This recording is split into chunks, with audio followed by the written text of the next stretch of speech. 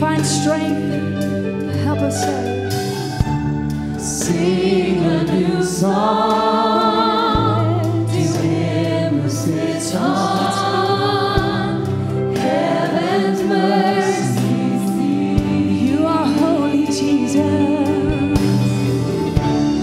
Holy, holy, holy is the Lord God Almighty, who was and is to come. Oh, yes,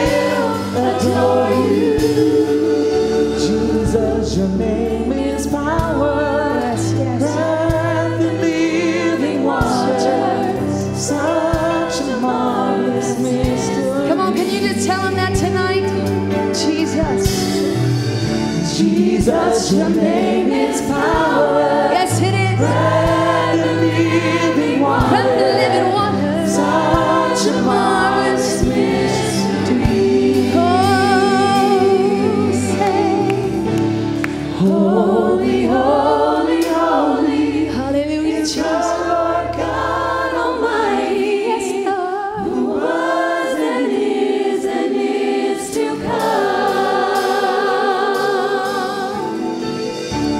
With all creation I sing praise to the King of Kings. You are my everything, and I will adore you. Come on, give him some praise in this house. Praise the Lord, everybody. It is good to see you here on Sunday night. There are many other places you could be, I am sure of that. But I am glad you're here. And aren't you glad that the Spirit of the Lord is here? Now, we could be like a lot of churches, that there's no move of the Spirit, and there's no move of the Lord. Now, decency and everything being in order is what is required. But truly, if we're God's church, and I know it's so hard because we live in America and we live in a time crunch, and I know probably many of you are already probably thinking about 6 a.m. alarm clocks or 5 a.m. alarm clocks and working all day tomorrow. And I understand that. But if we're God's church, we need to be led by the Spirit, that it doesn't matter if it messes up my personal schedule, but it's what the Lord wants on a Sunday night. Can we be that type of a church in San Diego? In the middle of America, when everything is about me and my way and my schedule and my time, are there still 100 people? Is there still 50 people that say, it's about God's Spirit, it's about God's way, it's about us operating together in the oneness of God? How many victorious people are here? How many of you feel good in the Spirit? How many people are in the middle of a battle, but you know that greater is He that is in you than he that is in the world?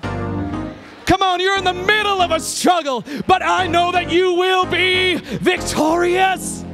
Somebody put your hands together. I might be in the middle of a battle, but I am victorious. You can be in the middle of a financial struggle, but you know what? You're going to be victorious. You might be in the middle of a marriage mess up, but you can be victorious. I promise you, I promise you. I know I didn't give you the scripture. If you go to Isaiah 61, man, I love being a part of the Anchor family. I love being here with you guys. Great worship. We could pack it up and go home. But by the foolishness of preaching. So that's what we're going to do. And I know there's no clock back there. Brother Franklin broke it for me. So it's messing me up. What I tend to do when I don't have a clock is not go longer. I speak faster. Does anybody? So my brain keeps thinking, oh Lord, it's 7 o'clock. We got to get everybody home. So I'm going to do my best to slow down without a clock. I can't quite see that one. But I know you were pointing to it, Frank, but I can't quite see the other one. Isaiah 61 and 1. The Spirit of the Lord God is upon me, because the Lord hath anointed me to preach good tidings unto the meek. He has sent me to bind up the brokenhearted, to proclaim liberty to the captives, and the opening of the prison to them that are bound, to proclaim the acceptable year of the Lord, and the day of vengeance of our God, to comfort all that mourn, to appoint unto them that mourn in Zion, to give unto them beauty for ashes, the oil of joy for mourning, the garment of praise for the spirit of heaviness, that they may be called trees of righteousness, the planting of the Lord, that he might be glorified. Pray with me all together, every one of us. Lord, it's Sunday night, and we dedicate this day. This is Sabbath unto you, and we want to be your people. We want to be Isaiah 61 people. God, that through us, you're going to open doors and set prisoners free, and you're going to give joy for mourning, that you're going to give beauty for ashes, that you're going to help us, Lord, to put on a garment of praise for the spirit of heaviness. We can trade these things in together as a church body, Lord. Use me, use us together as a family to operate in the gifts of the Spirit tonight. In Jesus' name. You may be seated. Have you ever, I know nobody in here has ever seen any of this stuff, but have you ever seen any shows on Hulu when people get like those extreme wardrobe makeovers? And they get, or yeah, I remember as a kid watching, my mom would watch Oprah, and I'm not a big Oprah fan. I can't remember the last time. But you remember when they would go into like the ghetto and they'd get these people and they'd take them and get them all this clothes and get them all made up. And I would think, man, why can't they come to this little town in Stacy and give Mark Waddle a little makeover, this little chubby 5'2", 180-pound kid in 6th grade? Because it just, when they put all those new clothes on them, it just made them, they seem so happy. And the mom would cry, or the kid would cry, and oh, it changed their life maybe in their moment, or changed it temporarily. But sometimes in our everyday lives, we forget that we have the choice of what wardrobe we wear. Let me step back for a second. We're a church that is in the next age, in the next 10 years, we're going to have to be a church that takes some risks. We have to take our hands off the steering wheel. We can't always do church the way we've always done church, or we're never, ever going to reach the people that God wants us to reach. And I'm talking to myself. I'm not saying by no means am I saying we're not going to teach truth and we're not going to teach the oneness and holiness and separation. But I'm saying there are millions of people, even in San Diego, hundreds of thousands of people, that if the trumpet sounded, we would not have reached them with the gospel. We got to get out of our comfort zone. We got to get off our agenda, our plan. It has always been and always will be God's world, God's plan, God's Bible, and God's heaven. We got to get ourselves out of our world, and we need to get in His world so we can let Him operate in our churches, and not just on Sunday, but God wants to operate in our lives on Monday and Tuesday and Wednesday.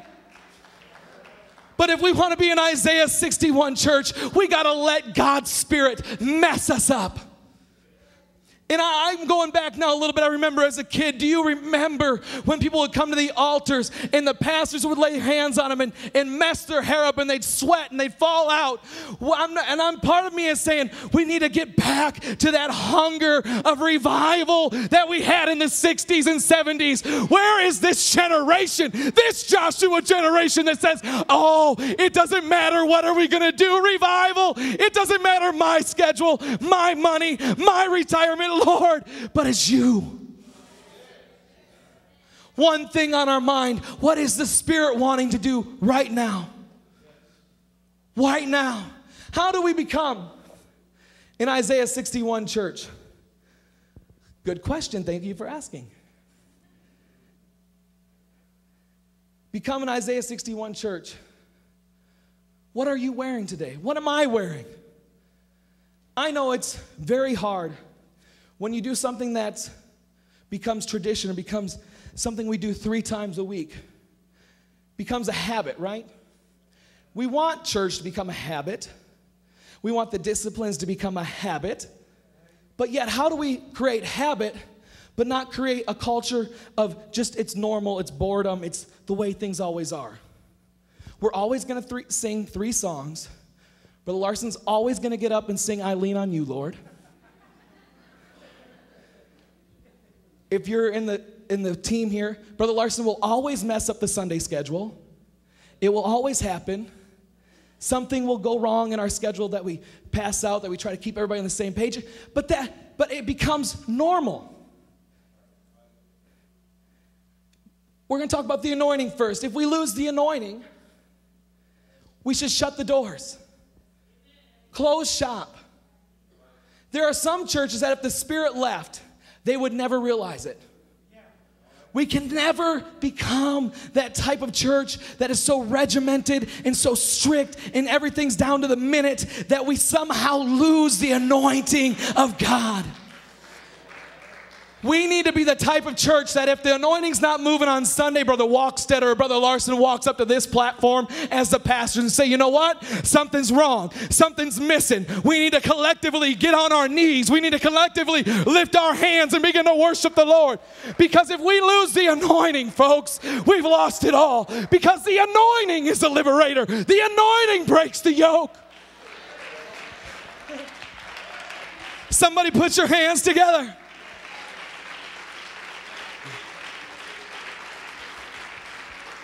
We want to give our best as musicians and best as the choir and sing and study and know the Word of God. But there is something to be said about getting on an altar and getting an old-fashioned anointing that breaks the chains and breaks the yoke and still sets people free. Let's do something because we cannot have a church without the Spirit of God. The anointing is a sacred or solemn unction. Anointed, you're authorized. You're set apart. It's our desire to be anointed, not just so we know that God's here, but we want to be anointed so we can be in Isaiah 61 church. We want the anointing because we live in a crazy world. Have you driven down the street? Have you driven to your neighbor's house? We live in a very different society than we did in 1990.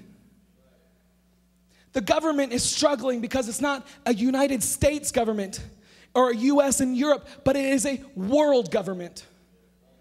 Europe stock market last week, got a phone call from my dad. Oh man, the European stock market's going down. It's going to affect my My grandpa has never worried about the economy in Europe. But guess what? If China goes down, you ain't going to be able to buy anything at Walmart. Target and Walmart will close.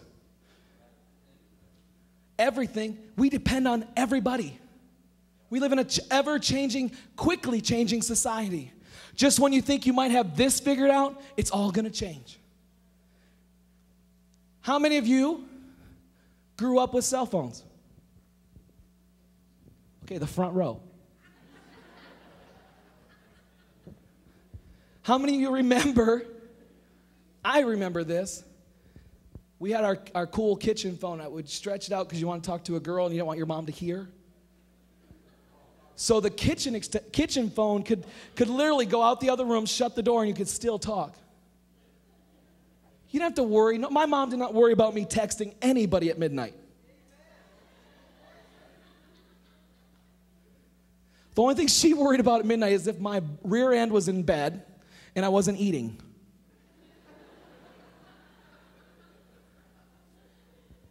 But we're saturated with negativity in this world. Pick up the newspaper, turn on the radio, everything. I get on my email, and if you're like my email, the first thing that comes up on my email is all the news.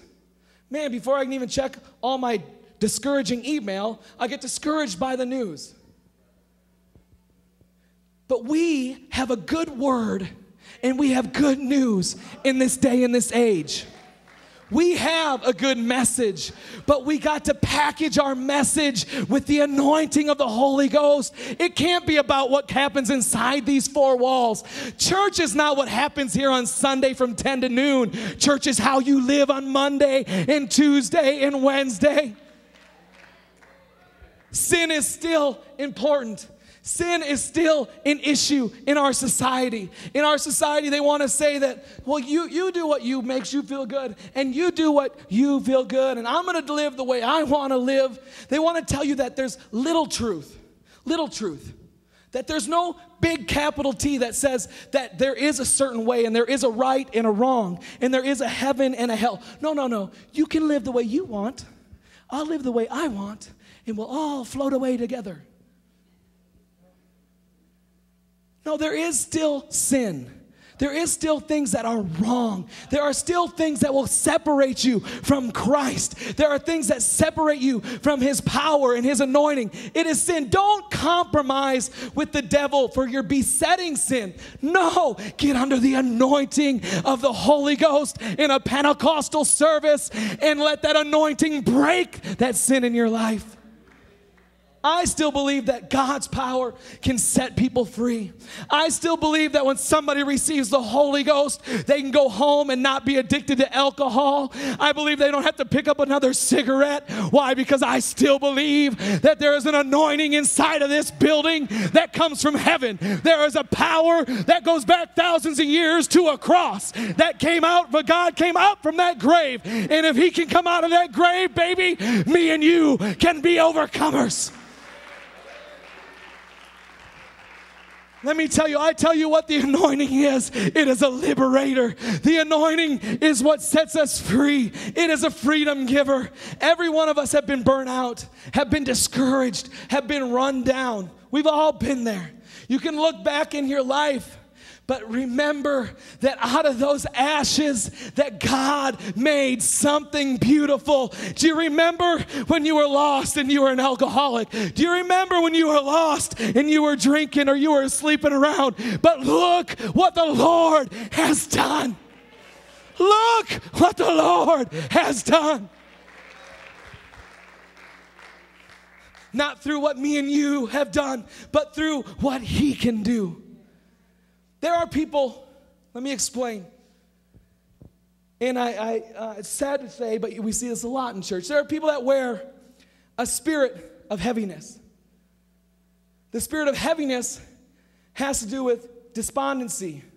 The spirit of heaviness has to do with depression or oppression.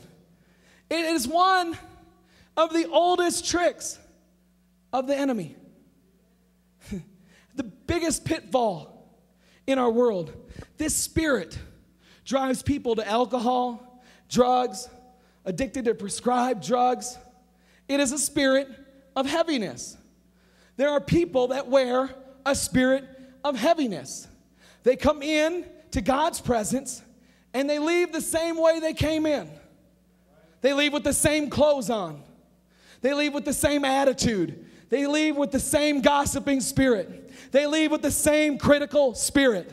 And here they grew up in church. They grew up in the presence. This is what I'm talking about, what happens when you're raised in church. And I can say that because I am fourth generation. We get so used to everything. If the music's not right, or if the preacher goes long, or he's too loud, too short, too fat, we criticize everything. But where is the spirit of praise that is supposed to be on God's church?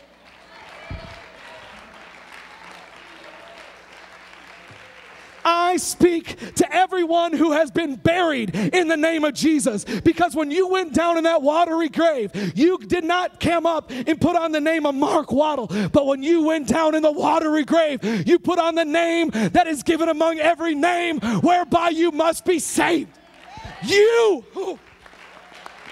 When you got the Holy Ghost, there was a power that was put inside of you that's made you not a critical, judgmental, but it is a spirit of freedom, liberty, love, mercy.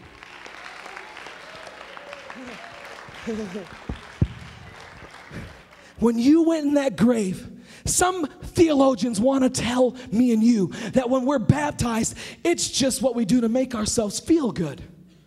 No.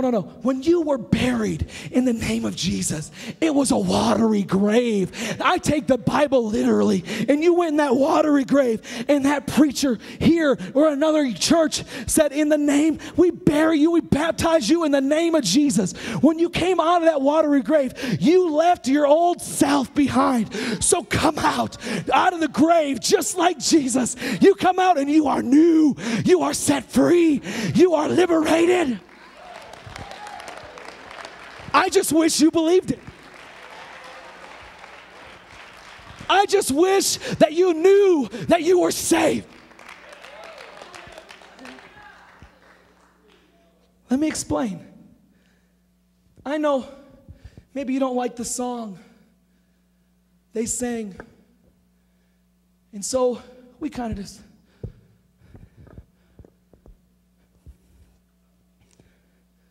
let me come to that in a minute.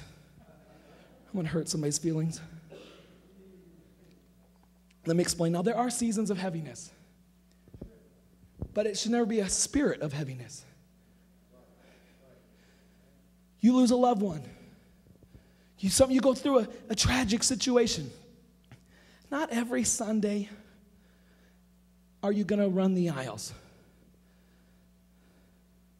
For some of you, any Sunday you come to the altar will be really good.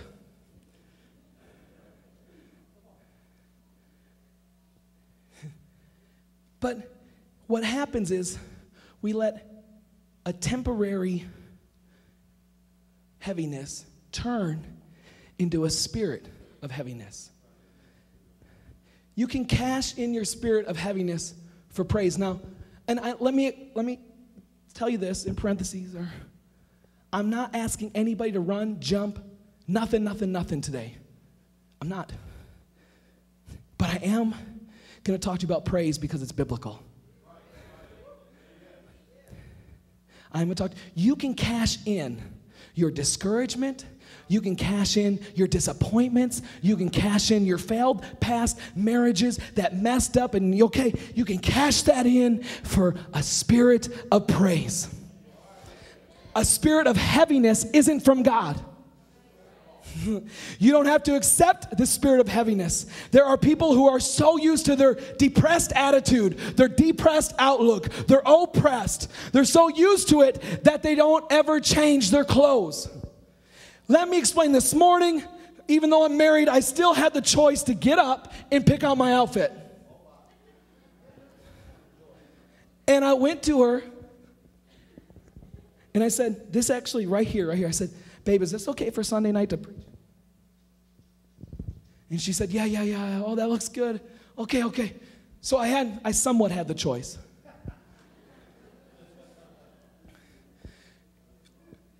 And we have a choice how we come to church and how we leave.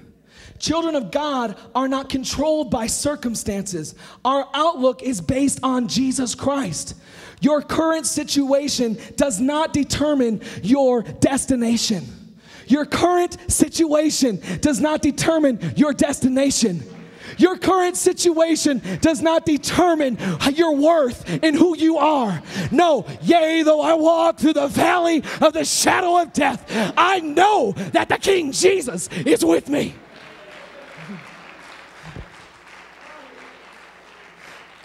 I want to tell you it pays to praise God. Like when you feel like it or when you don't feel like it. Let me tell you, you choose your coat. This morning you can get up and you choose what you put on. And you went home, you watched the Chargers lose, you came back with a depressed attitude.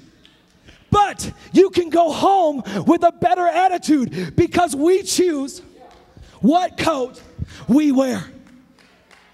You don't believe me, but you choose it. You can choose to come in here and praise the Lord and worship God and for all that He is, or you can choose to believe in your spirit of heaviness. But I choose a spirit of praise. I choose a spirit of joy. I'm trading in my ashes for beauty.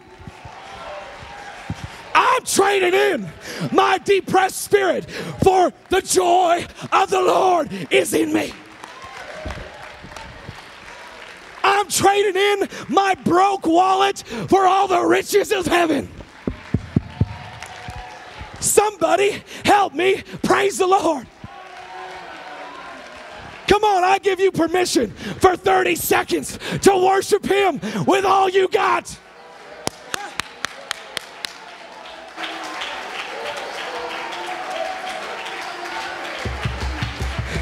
You have not been assigned depression. Put on your praise. Put on your worship. Come on, some of you need to physically take off your depressed attitude. Take off your old self and put on some praise.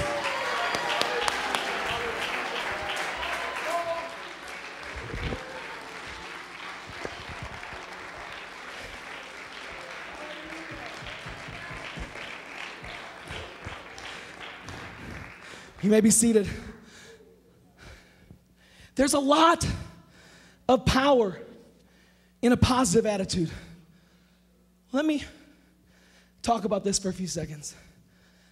I'm not talking about God and the supernatural right now. I'm not talking about the divine. I'm talking about life. If I have to choose to be around me all the time, a positive atheist or a negative, depressed Pentecostal, I'm going to choose the atheist. Because sometimes we have some people in Pentecost, it looks like they sucked 14 pickles. Cranky. But give me a positive attitude.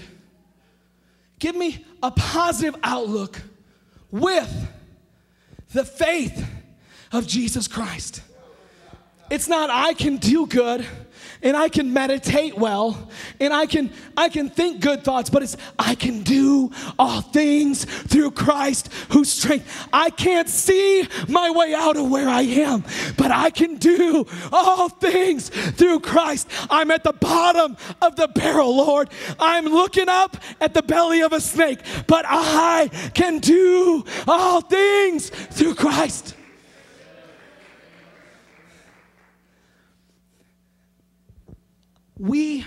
I do believe this. We are one simple thing away from the dimension where God wants us to be in San Diego in 2011. The one thing that separates us as this church from any other church, we might even sing the same songs. We might have preached similar messages, but it is the anointing. It's the anointing tagged up with our praise.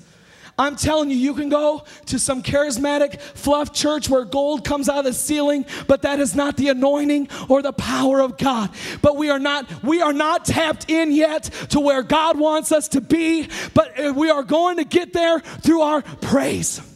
Now, I'm not prayer and fasting. Well, those are very necessary. But I'm going to show you here examples from the Bible where it is going to be our praise. Does anybody remember the story of Jehoshaphat?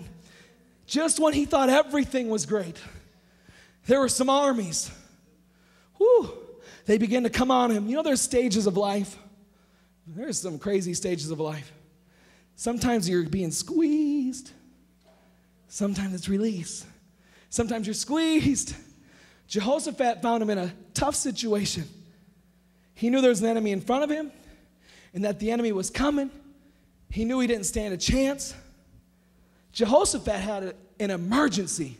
You ever call somebody and you have an emergency and they're like, ooh, okay. You have a good day now. The difference between an emergency and a problem is, it's a problem when you're dealing with it. It's an emergency when I'm dealing with it. When it's in my family. So what was happening to Jehoshaphat? He knew he was in big trouble. The Bible says he prayed and fasted. And he still didn't get an answer. Man, anybody been there? I don't know where we're going. I don't know what we're going to do. God didn't answer my prayer. Psalms 121, I will lift up mine eyes to the hills from whence cometh my help. My help comes from Pastor Larson. My help comes from Pastor Walkstetter.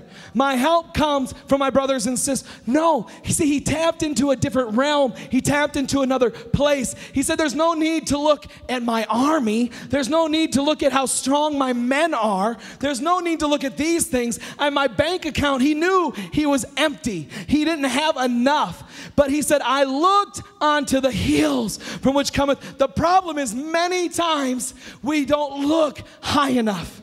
We don't get our gaze onto him. It's so hard when you're in the middle of the woods to see the sun. But if you can somehow get above the trees of your problems and the trees of your situation, and you can look up, the more you see him and how powerful the Lord is and how great his army is, you realize it doesn't matter how little we have. It doesn't matter what situation we're in, because my God, your God, our God is greater. Is greater. So listen. He humbled himself and prayed and fasted. The entire nation prayed and fasted. They knew everybody was going to die. The word comes back from God and says, you're not going to have to fight this battle, for the battle is not yours, it's the Lord's. Some battles are ours. Some battles are his. Why do we sometimes try to out-God God? It's like, well, I think I know how to fix this situation at work. I know how to fix this. And you get all, you're like thinking, man, I know financial times are tough and it's hard on everybody. And let me tell you, you're thinking, man, if I start working 60 hours a week, and if I start working 70 hours a week, and if I do this and if I start working on Sundays, they're going to pay. You know what? Let God fight your battle. I was on the phone this week. Somebody's been laid off a year and a half, and 2 weeks ago, I don't want to fabricate. 2 weeks ago, I was on the phone with somebody, and I was talking to her, and we've been praying and praying and praying for her to get a job. She's been laid off. And you know what? It's not a great job. It's not a great paying thing. It's not even permanent. But for the next 8 weeks, she's making $25 an hour, and she's getting 40 hours a week. What am I talking about? There's something about looking to your Savior, looking past your situation and saying, here, Lord, that you're giving me 8 weeks of pay. I'm going to take it. I'm going to run with it. We want to out-God him, though. We're like, I'm going to move over here. I'm going to move over here. But Jehoshaphat began to worship. Then he's told to have all the people praise him, to appoint singers and worshipers to go before the warriors. And then they were to praise the Lord. And the Bible says that when they begin to sing and praise the Lord, he set an ambushment against his enemy. No one can ambush your enemies like the Lord. Nobody can fix a situation like the Lord. So why do we try to fix it? We need to turn it over to him. Our job is not to fight the battle. Our job is to praise and worship and glorify the Lord. God is not some long-haired Santa and 450 pounds and in a wheelchair. My God is strong and mighty, and he hears all things. He sees all things, and he will work for us.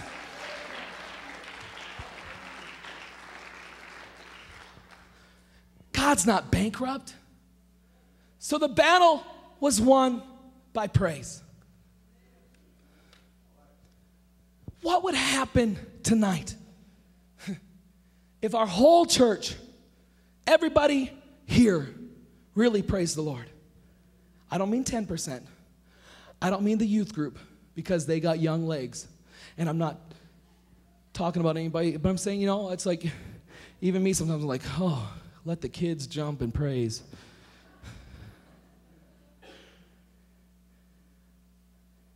A 100%. A building full of people seeking the Lord. Look, I want to be like Jesus. And when they laid, this isn't about Jesus, but another story here. And when they laid many stripes on him, they cast him into prison, charged the jailer to keep him safely. Whoever receiving such a charge thrust them into the innermost prison and made their feet fast in the stocks. You know the story. And at midnight,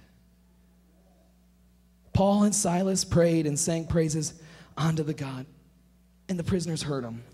Now, I've heard so many, they began to shake their chains. And Okay, I wasn't there. And the Bible doesn't say they sang praise him, praise him. Okay? They begin to praise the Lord. I don't think they had drums, an organ, a sound system. They didn't come into church dependent on the choir to lead them into praise. They had been beat up, beat to death, thrown in a prison, and they were chained up. And in their midnight hour, they just begin to praise the Lord. I'm not as smart as Brother Walkstetter, but Brother Walkstetter, maybe, what do you think the Greek means when it says praise the Lord? I think it means praise the Lord.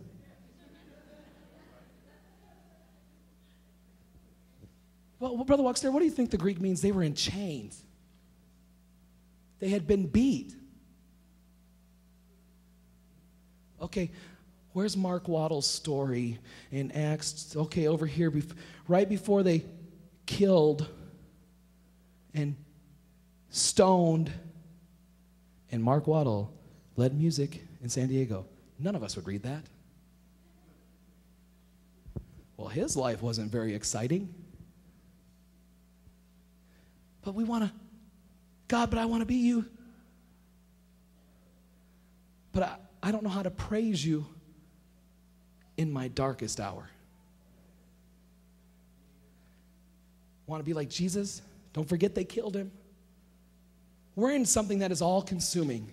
We're in something that is still worth our all in all. Still worth everything. They were chained up. They were set free while they prayed? No. The jail didn't break as they did yoga. It didn't happen as they meditated on the wise words of a man. No. It happened when they praised. It happened when they praised. Not just a little bit, but until other people that were bound were set free. That's why it's so important if you're a praiser and everyone, before I'm a preacher, before I'm a music director, before I'm anything or work a job, or before I'm a husband or someday a father, or before I'm a I am called out of this world to be a praiser, to be a worshiper of Jesus Christ. You don't need to have a theology degree to look in the Bible and say, and they praised him and they were set free. If I have breath in my body, I ought to praise him. If I have hands, I ought to praise him. If I got a sound mind, I ought to praise him. I got 2 feet, I ought to praise him. I got a beautiful wife, I got a great family, I live in a great city, I live in a great nation. I named you a good 10 reasons that you ought to get up on your feet and praise the Lord.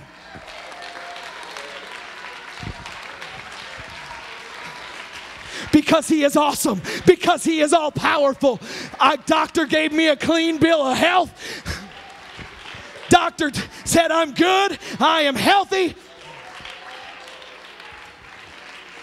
Now, do I got any people with arthritis that got a little praise in them? I'm serious. My grandma's hands hurt, and I cry sometimes. I know she's in such pain, but I look sometimes on Sunday morning when I'm back there preaching. I'll be there in 2 weeks, and they're singing, "This is how we overcome." And I look, and my grandma up there with arthritis, her fingers are all, and she's just worshiping, and she's just praising.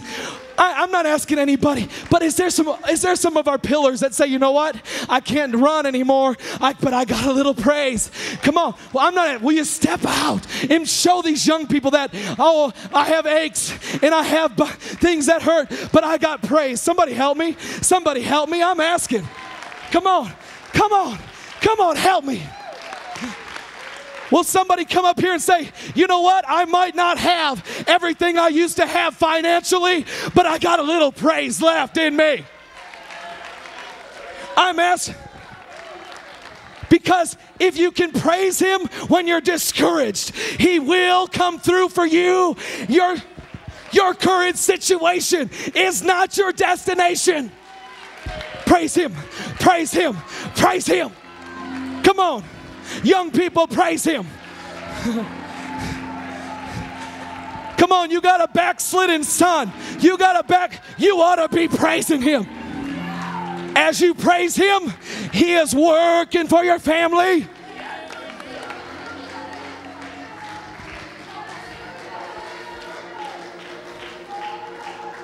Come on, take off your heaviness. Come on, take off your bad attitude and put on some praise.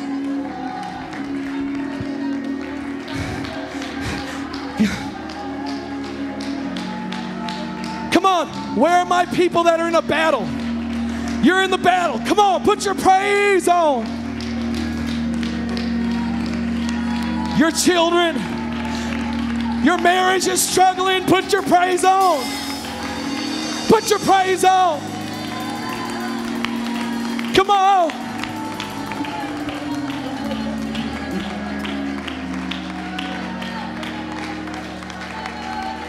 Yeah. Yeah. Okay, real quick. Listen. We're going to praise. We're going to praise. Now, this is Mark Waddle theology, but I think if you look in the Bible, I think you'll see that I believe this is truth. I believe there's angels. We're in a church that believes in supernatural. I believe there's angels. And I believe we all have angels that are looking over us. But do you notice why praise is so important? It's because an angel's first job, way back, their first job, what do the angels do in the throne? They worship the Lord. So now, I believe we have angels that guard over us and watch over us. But I think when we praise the Lord, it lets them come from heaven because they're up there worshiping God. Okay? But when you praise the Lord, you give that angel an opportunity to work in your situation. Look, it's all over the Bible. They praised the Lord and miracles happened. That Jehoshaphat didn't just pray and fast, but he praised the Lord, and the entire nation praised the Lord. So the angels are in heaven worshiping. But when you praise the Lord and you worship him, you give that angel an opportunity to step out of heaven, to step into your situation and work a miracle. Do you need a miracle? Do you need a blessing? Then you ought to praise the Lord. Come on, young, old. Praise him with your hands. Praise him with your mouth. Praise him with your feet. Somebody praise the Lord.